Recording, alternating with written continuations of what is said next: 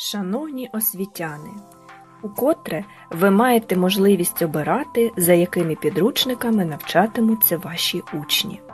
Конкурс підручників уже розпочато, і невдовзі ви обиратимете навчально-методичне забезпечення для своєї школи. Видавнича група «Основа» цього року працює над 4 підручниками, зокрема з англійської мови. Пропонуємо вам дізнатися більше про цей підручник та оцінити його. Результати експертного оцінювання чекаємо вже на початку березня. Якщо наш підручник буде рекомендовано Міністерством освіти та науки України, ви зможете за нього проголосувати. Автори підручника – фахівці-практики, які мають багаторічний досвід викладання англійської мови не лише в Україні, а й за кордоном. Підручник побудовано з урахуванням часу, який передбачено для проведення семестрового контролю за аудіювання, говоріння, читання та письма. Акцент зроблено на реалізації компетентнісно орієнтованого підходу до навчання. Підручник цілком самодостатній. Потреби у використанні будь-яких додаткових матеріалів немає. Усі матеріали автентичні та сучасні, адаптовані відповідно до рівня вимог чинної програми з британських джерел – преси, радіо, інтернет-блогів, рекламних та інших оголошень.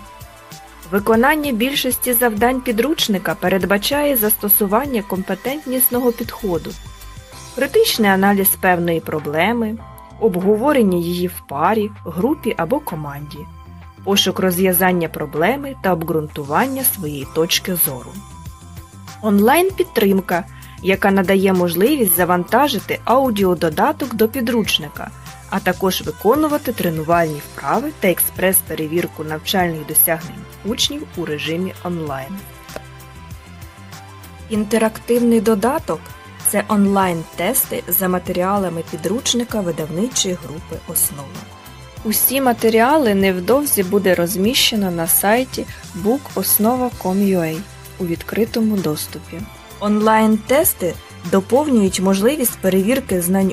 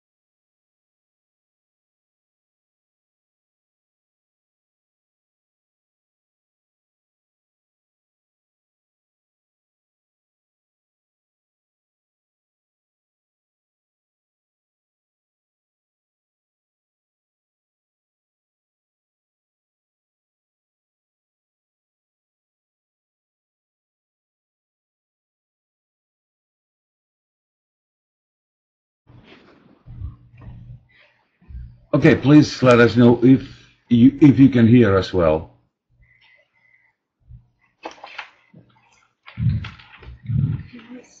Can you hear us? Yeah. Okay, thanks. So let's go on. So the difference between the two terms, competence and competency. We're going to talk about competence. That means that what people can do, the ability of doing something. And we do mean not the natural ability of doing something, but the acquired ability, and the ability which is based on the acquired knowledge and skills. Okay.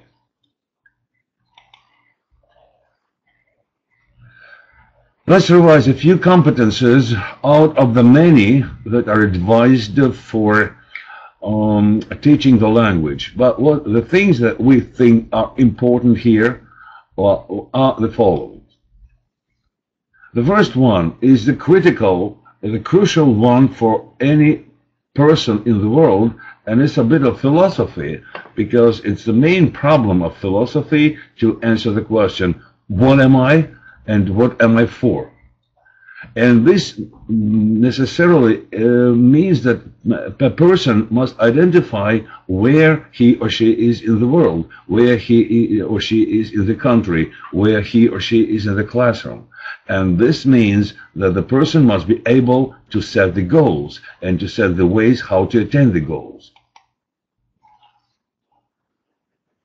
The cultural competence is something that is extremely important for teaching the language, because we teach the language by comparing two cultures, and that is why a person must be able to understand what his or her culture is, what the peculiarities of this culture are, and what the differences or what similarities they can identify between their own home culture and the culture of a foreign background or foreign country or foreign state. And as well as being able to identify the specific features of science, religion, and the family values in the world.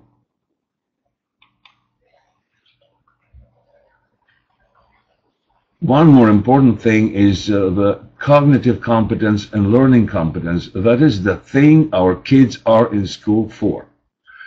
And the idea is that they should be able to realize the learning process, the process of learning, the cognitive process, by being able to set the goals, to plan, to analyze, to reflect on the things, and to self-assess. That's absolutely important, to be able to assess themselves, not to wait for assessment from some other people, but to self-assess first.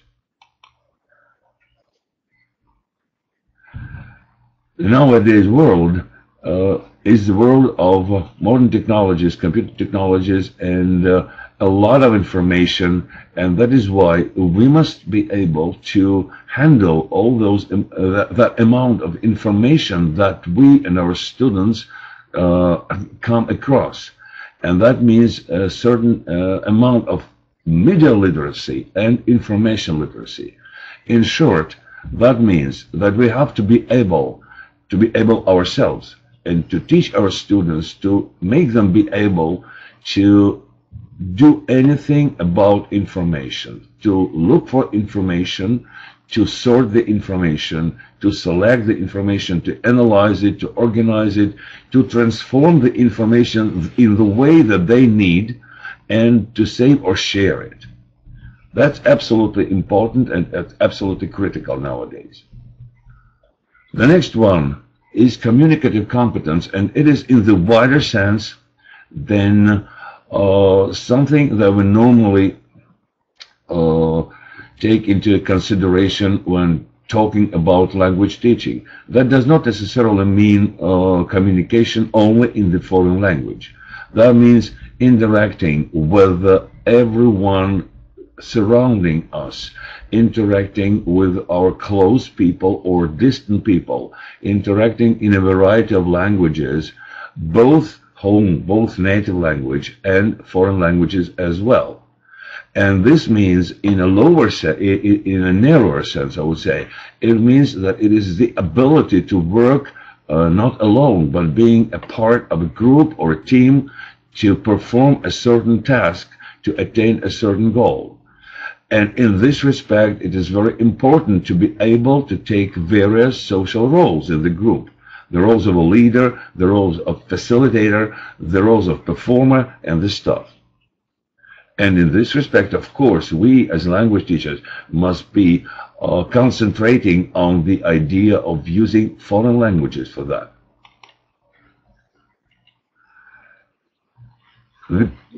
I would say that the previous one is an integral part of social competence, because this goes to a wider sense of taking any and carrying out roles in a society. In a wider society, I mean, well, we may be citizens, we may be observers, we may be representatives of something. In a smaller society, in a neighboring society, we may be consumers or manufacturers, or we may be family members, we may be brothers, sisters, siblings, whatsoever. But the idea is that the students must be able to perform various roles in the society. And the last but not least, maybe the most important one, as important as the first one, the value and sense competence, is the competence of self-perfection, because it is absolutely necessary that their students get the idea that they must be perfecting themselves through all their lifespan. And it does not necessarily mean to develop physically or intellectually. That means to develop emotionally as well. And to be able to study, study, and study, because all our life is absolutely, is a continuous process of study.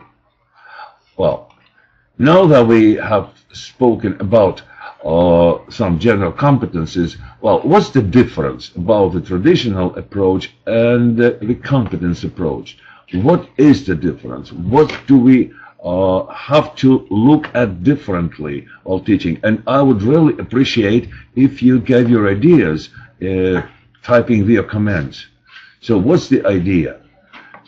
The traditional approach, what is it? The competence approach, what is it? Well, I see there is no sound. That's a problem. Not ours. I wonder where the problem came from. Well, anyway, if you can hear me, that's okay. If you cannot hear me, just look at the table and see if you can understand what's going on. So the difference between the two approaches. First of all, the idea that the approach is different in what we are teaching. Traditionally, we taught skills and knowledge about the language. So, like, for example, how to use present perfect continuous, how to make present perfect continuous, what auxiliary verbs, what forms it has, and this stuff. The difference between this approach and the approach based on competences is that the idea is that we teach our students to use that language, to use the skills that they acquire to perform some concrete communication actions. And that means that they should be able to do something. They should be able to perform something. And the main result is not I know what, but I know how to do it. It does not necessarily mean that it boils down just to learning some situations or whatsoever.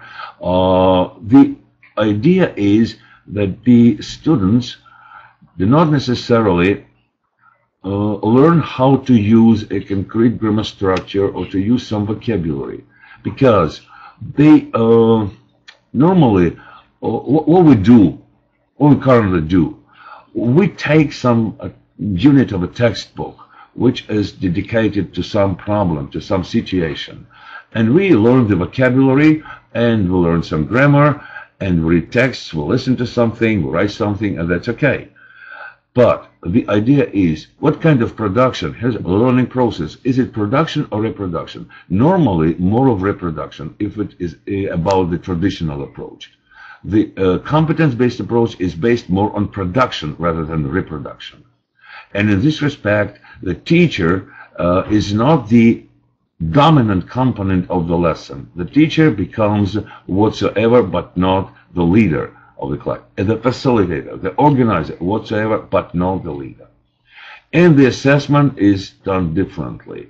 It's not that the end of the unit, we perform a test and we assess the test, and that's it. We give the points, we give the grades. But the idea of competence-based approach is the complex assessment of achievements is done constantly, every lesson, and the student is aware of their progress or of their regress or whatsoever. So the movement.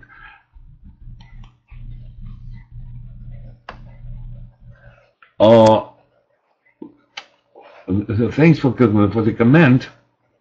There is a lot of literature on competence-based approach, actually. What I'm talking about is kind of summary, because normally the idea of competence-based approach has been in operation since, I would say, 1980s in the world. It is reflected in the Common European Framework of Reference, and I think you know this book. And a lot of people overseas dealt with this problem. Unfortunately, our Ukrainian scientists have just started working on this problem, trying to identify the skills, the approaches, and what we are currently doing now. We're trying together to define the approaches, you and me, what to do, how to work with it, how to change our attitudes to it, how to change our approaches. The idea is, have a look, that the traditional approaches normally works from first acquiring some knowledge and skills, as we said, like present perfect continuous, that's okay. We know how to build it. We know how to make sentences about it. We know in what situations you can use it. And that normally brings very little motivation, because students don't know what they're doing that for. In the competence-based approach, the idea is absolutely different. This is very important, and I would like you to pay attention to it. The real-life problem is first set, and the students have to solve the problem by using the language, by acquiring some necessary knowledge and skills in the area. And that is why the idea is we're teaching how to ask questions, how to make a phone call, how to write a letter, an application, how to write different kinds of letters, application letters, letters of complaint, and this stuff. And this is done through concrete real-life situations. Answering your comments, well, I'll tell a little bit about my book, because that's not the idea of our webinar, telling about the book. That's not an advertising campaign. I will use our book as an example of how to do that. What about listening one more time? All the video recordings are available soon, so you will be able to download it and to watch it and to listen to it, and that's okay. Well, so, and the most efficient way how to do that is to appeal to the student's personality. That means to interest the student personally. How can we do that? To appeal to the person's experience, how to appeal to a person's background, the person's opinions, values, and beliefs. And this is very important in this respect, that we may not impose our opinion on the students. Students may have the right to have their own opinion. And our idea as language teachers is to make them produce their opinion, to share their opinion, to discuss their opinion, and if their opinion does not correspond to what we normally think, that's okay. How can we do that? By developing critical thinking. That's critical, that's very important in the process of competence-based approach, because we put the accent, we move the accent to the student, and we have the student analyze the information, compare the information. We are talking about comparing cultures, first of all. Contrast the information if they have some contrasts, be able to identify those contrasts. Support the idea or reject the idea of others, and what's very important, to reason their point of view. Not to say, this is like that. No, I think this is like that because I know this and I can provide some proof for that. Oh, the next thing is the concrete example. How can we provide this in a real classroom? And here I will be based on our textbook. But before that, let's do a blitz contest. The question, I'll put you a question, and the person who first answers the questions in the comments gets a prize. And the question is very simple. Please have a look. Which of the teaching aims? And I am looking forward to your replies, because the first person to answer will be okay. So the first person and the first Miss Anastasia Slobodyan. So you are the winner, and have a look. Why is it correct? Because we are aiming our students at achieving some practical, very practical goals to solve real-life, practical real-life situations. And while planning our study, while planning our lesson, we first must put at the very beginning the practical aim. What activities our students will be able to perform? Will they be able to perform a phone call? Will they be able to perform a survey? Will they be able to perform a dialogue between a customer and a shop assistant and the staff? You see?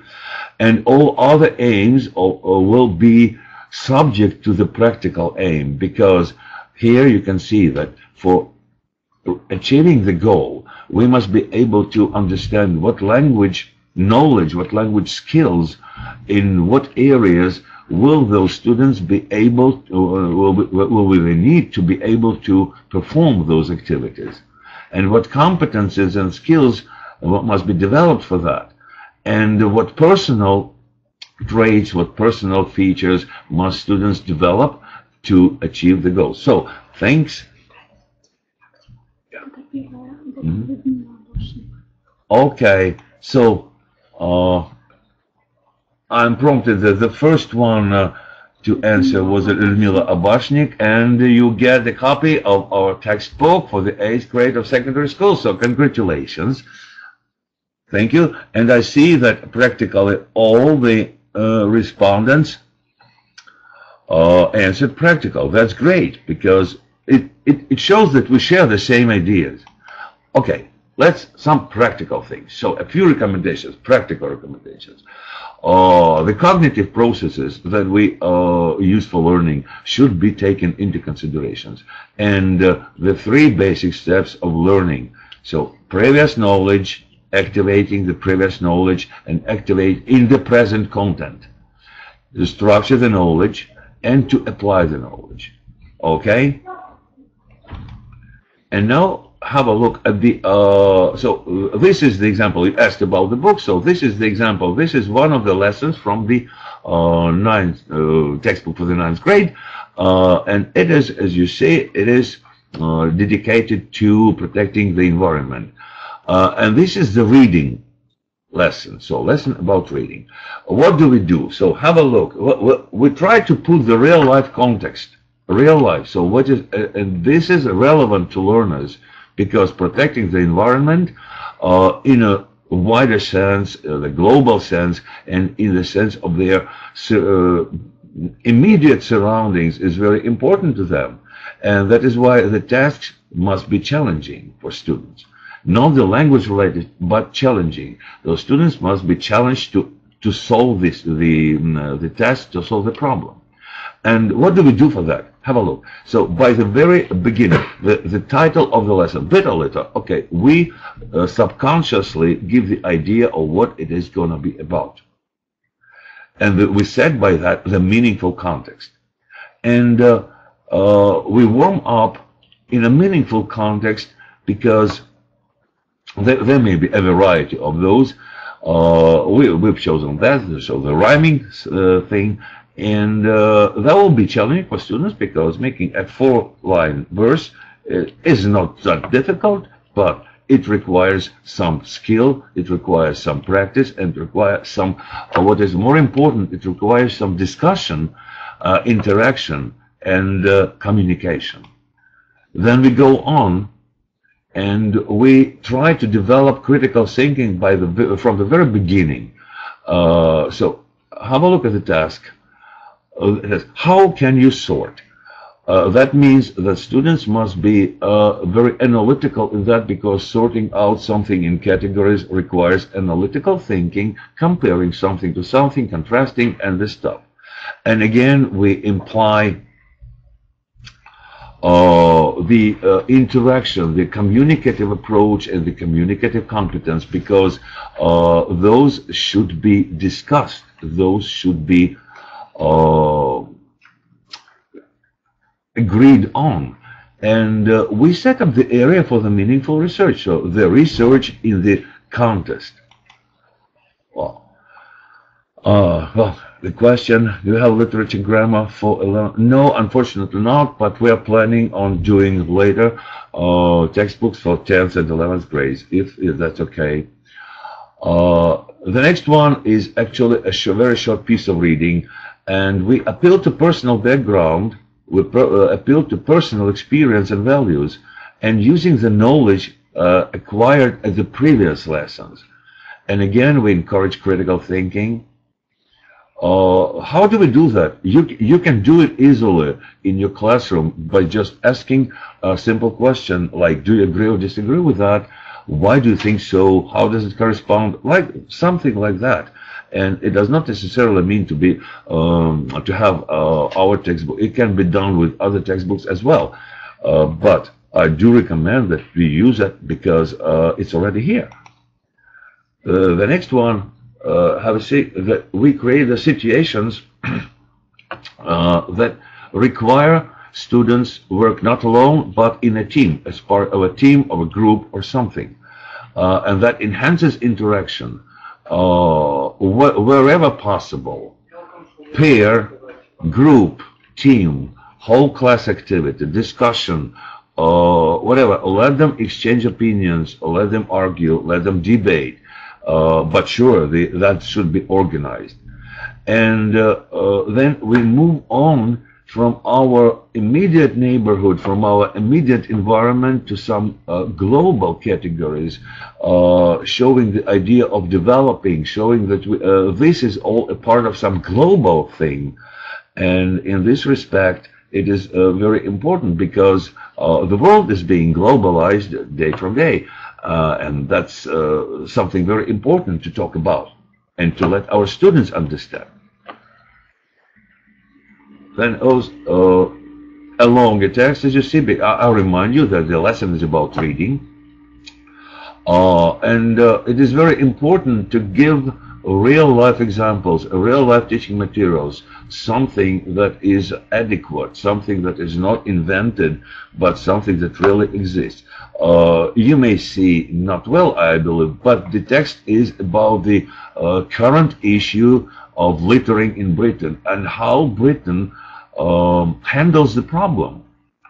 And the next task is comparing the ideas, comparing the things that we can see in the British Isles with the things that we can see in Ukraine.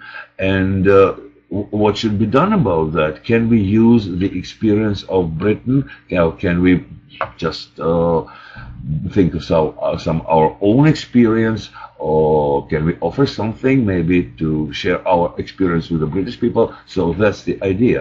And again, we appeal to personal background because our students live in various surroundings. Some live in penthouses, some live in the slums, and that's why they have very different experience about their personal neighborhood, personal attitude to the problem. The cross-cultural approach, Ukraine versus Britain, maybe Ukraine versus the United States, maybe Ukraine versus Europe, that's okay. And it is based, as you see, on the real-life statistics of facts that provoke some critical thinking and discussion. Because something that you always say, do you agree or do you disagree? Why? That's the key idea of competence-based approach.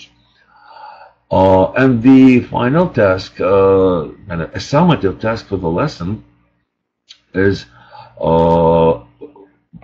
encouraging setting goals, because here we talk about again, we get back to the student's immediate neighborhood, from global to local, but not just local as it is, but local as part of some bigger process. And you see the problem of littering in a neighborhood like a part of a global problem, like part of a problem in Ukraine, in Britain, and the world as well. And you set the goals. Well, what is being done to handle, to solve the problem? Is anything being done? Who is responsible for that? So you make a brief description and you set the goals, how to do that, how to do something. And you have to search for information. That's information competence, independently search, analyze and do this something with that, share and process information and this stuff. And again, critical thinking and interaction. They're key things for that. One more thing that is very, very important for learning in a competence-based classroom. So autonomous learning by giving some strategies, some active roles to students, not the teacher but to students. And here are some sample learning strategies that can be very helpful in this respect. Not all of them, of course, but some of them may be helpful. And the last but not least, the teacher's role, as I already said, is more than a leader. So the teacher steps aside and lets the students learn. And we remember that every student has their own pace, has their own motivation, has their own abilities, and every student learns differently. And every student learns the way they feel most comfortable. And our role is to provide those comfortable learning, to provide the motivation for that. And the last thing about it is the assessment. We all know that our students are afraid of assessing, of being assessed, right? And our task is to make assessment an integral part of the learning process. So we do not assess something of, but we assess something for learning. So what mistakes? Okay, mistakes are okay. All of us make mistakes, and that means that in this respect, we use those mistakes, we use those assessment tasks not for criticizing, not for evaluating the student, but rather for motivating the student for further learning. And this is done very easily if we have them assess themselves, or we consider peer assessment when they assess the works of each other, because that is, I would say, not so that dramatical as the teacher assesses. All right, thanks. Our time is almost finished, and if you have more questions, if you have more comments, here is the schedule for the webinars on this topic that's gonna take place about until the 19th of April. You may register easily, they're free. And if you have further questions or comments, please feel free to call the phone or to write to us. Thanks. It was very nice talking to you. Very nice. Thank you and hope to see you soon